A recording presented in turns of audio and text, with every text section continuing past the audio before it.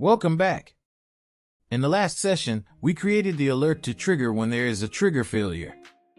So let's try and break one of our pipelines, which is the ECDC ingest pipeline, so that we can see whether the trigger is firing. So let's get to our author tab, and under ingest, we got the PL ingest ECDC data. So as you can see here, this pipeline initially reads data from our config file and then processes the files accordingly. The config file tells us where to get the files from on the ECDC portal and where to put them. So if we make changes to the config file so that it is pointing to a new URL which is invalid, then we'll get a failure. So let's do that.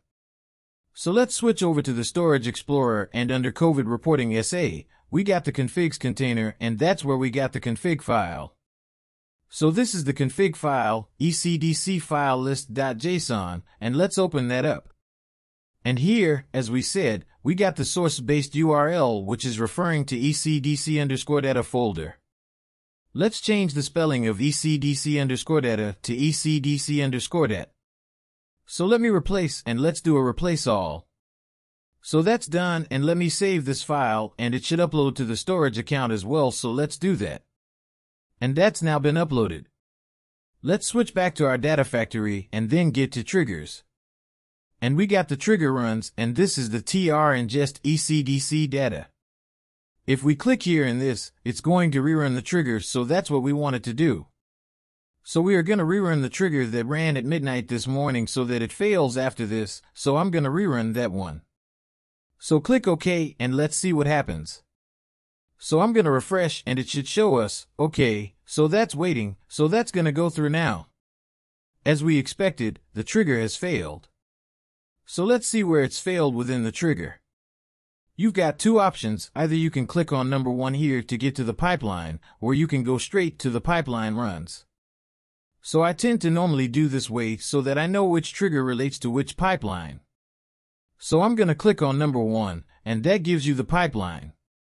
So as we expected, so it's done the lookup. So it's got all the information from the lookup, and it's tried to copy the data from the portal, and it would have failed with the error that actually the portal URL is invalid. So the remote name could not be resolved, so that's what it's failed with.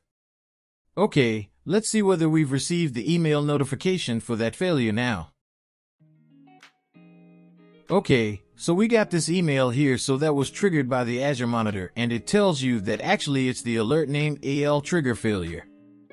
It doesn't give you an awful lot more information. It tells you which trigger fired that.